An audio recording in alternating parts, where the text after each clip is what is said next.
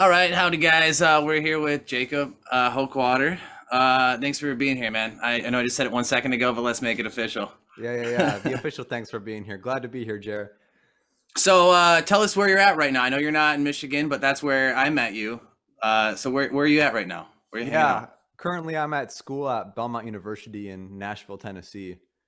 Oh, great, man. What are you studying? Studying guitar, basically, guitar and songwriting. Makes perfect sense, man. I was gonna say, that new track that you put out earlier in the winter, beginning of the winter, something new actually.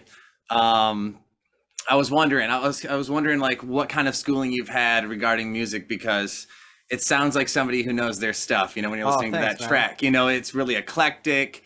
It's just really musically involved, for lack of a better way of putting it. Well, I appreciate it. Anyway, before we get too far into things, do you want to just start us off with the jam?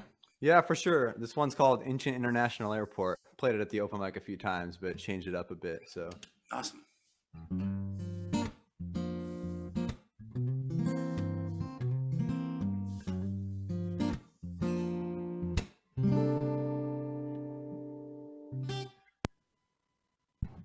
13 hours trans-Pacific, turbulence, no sleep, studying the smudgy sunset from terminal bench in a heap, in a haze,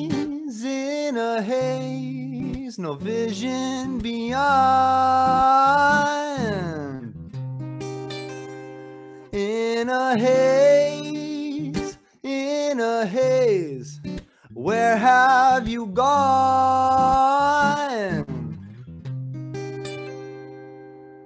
Complimentary water, turn it into wine. Terror across the border, where the darkness shines. All the beauty of nature, love and liberty. Still my mind's on dictators as I sit rich in cash and quandary. In a haze,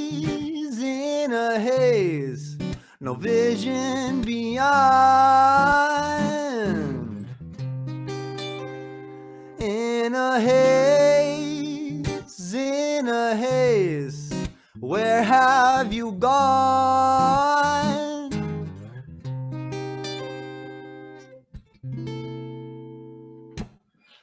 Watch no airplanes taxiing, surgical masks to faces cling, where salvation, where splendor in it all. We watch the world deteriorate, we watch every prospect dissipate while mixing bitter gall with alcohol. Wrestling with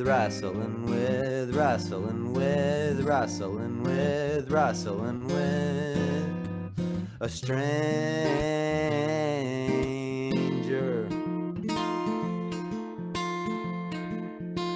Oh, and wrenching my hip, tell me your name, only a dream, what's it matter?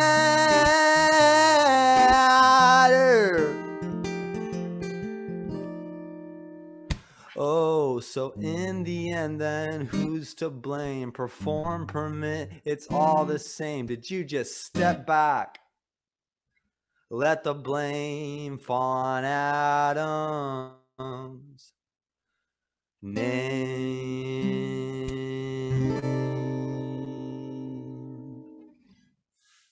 Bro, woo! Bow, bow, bow, bow. Bro, that's beautiful. Jazzy. Thank you. I've noticed a lot of jazzy elements in things you do. Is there a particular reason that you would say that is? I think a lot of it's probably high school jazz band more than I'd credit it. Like we played Okay, a lot of kind of like blues jazz big band stuff. sure. And then from there that maybe opened my mind to like neo soul, like Hiatus Coyote and stuff like that. So So, what was the name of that band? Hiatus Coyote. I think Hiatus they're Coyote. from Cool. Australia, yeah. What are some of your other biggest influences? Would you say on your particular sound? Like what really rubs off on you? Would you say? I'd say writing wise, as far as both content and probably like word choice, David Bazan. He's from Seattle. Sure. Um, there's this band called Gunger, and they've done some really Hmm. eclectic sounding stuff over the years that I've really dug. So I'd put them up there too. Sufjan Stevens with some of his like more electronic stuff that kind of opened my mind to that. So Okay. Yeah. Yeah. I'd say Real those are artsy up there. stuff we're talking about for sure. Yeah, Yeah. for sure. No, I love that. I love that. Real adventurous stuff. You know, I've always found myself most intrigued by artists who, you know, don't box themselves in. If you remember from open mic, I used to always start the thing by saying, you know, this is a place to get out of your box and try something new. And that's my philosophy in life as well as music. I just find it real interesting with acts like, you know, I mean, probably the first band to really break down those walls and be like hard to box in, I would say, and I've said this 100 times, is the Beatles. I mean, that's pretty obvious Oh though. yeah, for sure. I mean, you go from, you know, hold your hand, hold my hand, hold your hand, whoever, someone's holding someone's hand, Yeah. but then you know you end up at I Am the Walrus and stuff like that. You know, that's pretty rad. Yeah, I'd say quite a gigantic range of just like, yeah, just the vibe is completely different. Yeah. Speaking though of eclectic and varying vibes, that let's talk some more about something new, if you don't mind. Yeah. That song is a real journey. There's some ups and downs. And there's some really cool sounds in there. It definitely seems like you spent some time on sound design. Do you mix and master yourself? I did actually up until something new. I sent it off to a dude I'd met down here, and he did a great job with mixing and mastering. But I did arrange all this stuff and like throw Yeah. some weird sounds in there. So You want to drop a name on the mixing and mastering on that? 'Cause it sounds great. absolutely. Ryan Rajagopal is his name. He used to. Last time we connected, he was here in Nashville. I think he's in LA now, but I'd Okay. have to check on that. Awesome, man. Yeah, because it sounds great. I actually, you know, studying up for this, I went through and listened to what you have available on Spotify. You know. Oh man, that must have been a trip. So I saw that you've been putting out stuff for a few years now. How old were you when you first kind of got into release it? You know, I would say, you know, for me, it was probably in my late teens before I really took it even kind of seriously. But for you, like when were you, you know, actually dropping music and, you know, putting your stamp on it? I think my first, oh gosh, probably like back in middle school with some stuff on SoundCloud. I'd like throw it together an afternoon and be like, check this out, world. So My when you say first, like, when you say middle school, are you talking 12, 13, 14? yeah, probably like 12, 13, honestly. Oh, amazing. Just That's like awesome. messing around on GarageBand and all that jazz. See, that's what I was saying, you know, like it was definitely my late teens where I took it seriously. I wish I would have really jumped on it like that. That's great. And would you say it was jazz band that got you like motivated to like drop me? Like, I mean, at that age, I mean, so many people are just trying to figure out their bodies and stuff, Yeah. you know, so like doing something so, you know, creative and, you know, like, I mean, you're literally putting stuff on Spotify. So it's obviously you put some thought into it. You know, what got you to that point, you think, at that age? I think it was probably the mystique factor of just like having your own music out there. And like I'd always Yeah. enjoyed music growing up, as I imagine you did. And I was like, oh, I want to be that person. And it seems like the first step is to like make some kind Yes. of product and just like distribute it. Oh my gosh, I want to be that person. I can feel that because, like, yeah, when you're trying to, especially, you know, at that age, when you're trying to figure yourself out, like I say, beyond your body, you're trying to figure out just who you are. And I think when you see somebody on a stage that you can relate to, and for me, it was like I was a dirty trailer kid, and it was like these rock and roll guys are kind of dirty, but they seem to have some more cash than me. So Oh yeah. there's a parallel, so maybe I can get there. I'm sure that's not exactly your journey, but Yeah. man, I'm just really interested with the because like I played in orchestra in school. I did not take it seriously. I got Oh, kicked what'd you out. play? I played viola for like 6 years. Wow. Yeah, I would, and I, you know, I honestly, weirdly, I think I was like one of the favorite students, even though because I think I was a challenge for the teacher, and I think maybe he liked that, and maybe there's something appealing about that. Yeah, right. Maybe he saw something in me, because obviously I've stuck with music now, and at the time I was into music, but I just didn't take, like, I was closed-minded, you know, and so I was like a metalhead, and I was in orchestra, and it was just like I didn't see how it connected. Right. You know, it's so clear now, you know, how that all could you know, intertwine, and, like, you know, one could benefit the other. But anyway, this isn't about me. So I got a couple questions for you. As far as the local music scene, well, okay, so I guess for you, because you're in Nashville now, what would you consider your home base of local music scene, you know? Definitely West Michigan. Yeah, okay. At least at this point. Sure.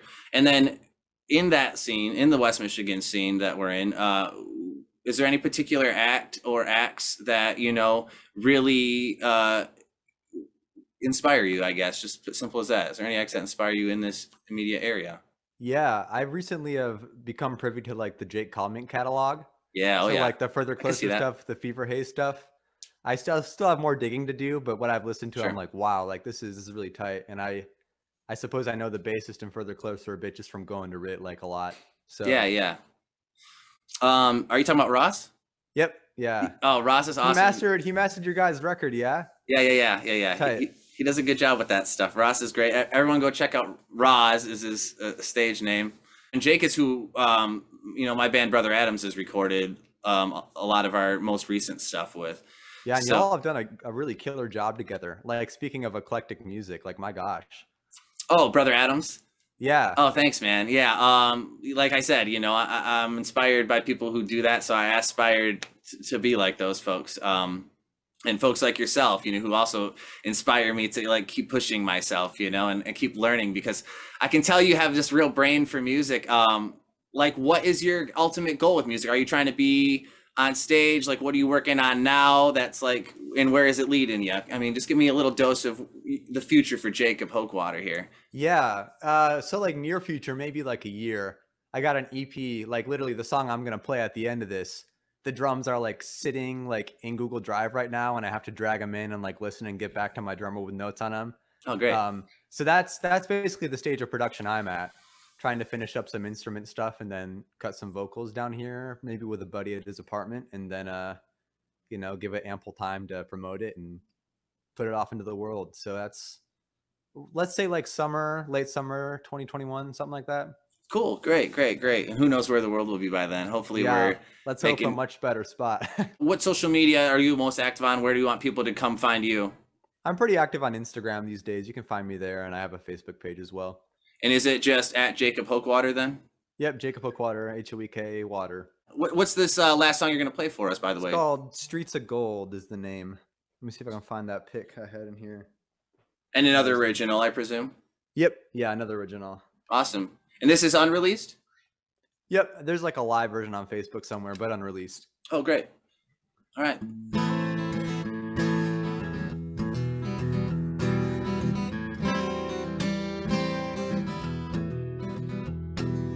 While performing the exchange, I watched it try to hide behind your robe. The fabric desert, but it rose a hill clearly defined. I noticed too upon your beard one long black hair contrasting white and red. Upon your neck some teeth surely must have left the bite. Father, where have you been? Oh, Father, where have you been? Oh, Father, where have you been?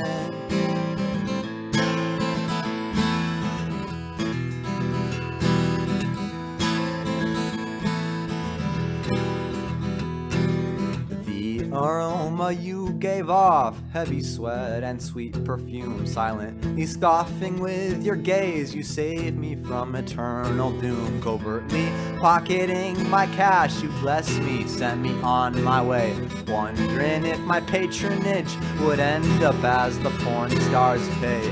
Father, where have you been? Oh, Father, where have you been? Oh, Father, where have you been?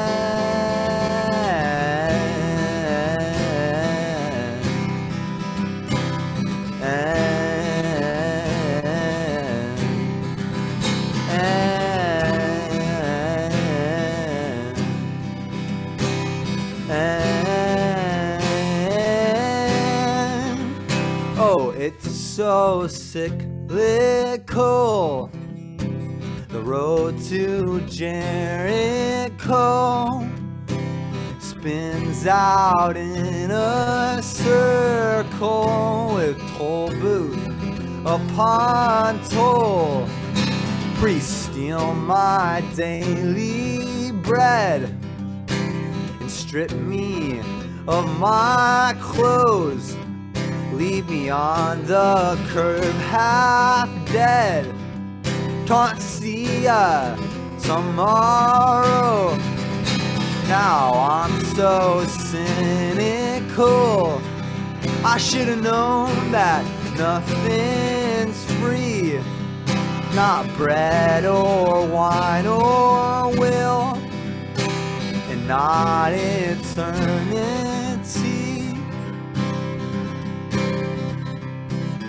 Amidst an aimless channel change, I sought asylum from the salesman. Stumbled upon a prophet whose words caught my attention. For only 20 bucks a month, I promise you the promised land. That's right, only 40 bucks a month. You know, to save you gotta spend. So brother, please beware that fiery chariot. Oh, it requires a fare. And sister, I do submit that the streets of gold are toll roads. The streets of gold are toll roads. The streets of gold are toll roads. The streets of gold are toll roads. Father, where have you been? Oh, Father, where have you been? Oh, Father, where have you been? Oh, Father, where have you been?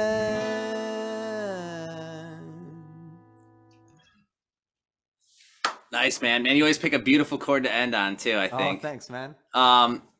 Something about that song that in a lot of your songs that catch me is the lyrical content. I know we talked a lot about the sound and how eclectic it is, and it's a journey. Maybe could you tell us a little bit about lyrically where you're coming from a lot of the time? What really inspires you thematically with your songwriting? I think religion a lot. I get that, yeah. Like I myself, I'm a religious dude, but Mhm. there's just a lot to lament about, like particularly I think of Christianity in America today and its relationship to power and to abusing, you know, people who are minorities. And Certainly. so that song was kind of about that. Also, just general religious manipulation. I think it's important for people who identify as religious to just like publicly lament that and be like, that's messed up. And we're accountable for that, you know? So that's mainly what that song's about. I suppose there's a lot of religious things in another song too, but that's what Streets of Gold is about specifically for me. How specific is it, or how important for you is it to have a message in your music? I think it's not like a requirement, but it's my natural bend. Like growing up in church, like, you know, that's where I started making music. Yeah, And so yeah. there's always like a message there. And so I'm not opposed to like just kind of like fun, like I don't know, that almost seems like flippantly speaking towards the music. Like I'm not opposed to like quote unquote messageless music. Sure. It's just kind of what I tend to go for since that's what I'm used to. Yes, I mean sometimes it's just all about just capturing a vibe, and sometimes you have something a little more to say. I think there's validity to both. But what you're doing is great. It's deep musically, it's deep thematically. I think there's a lot to be learned from Jacob Hoekwater songs. And I hope people go check you out, man. I appreciate you for being here. I hope this wasn't too much nonsense. I'll cut out anything where I sound stupid. I'll probably, you know, make you look great as well. So why thank you.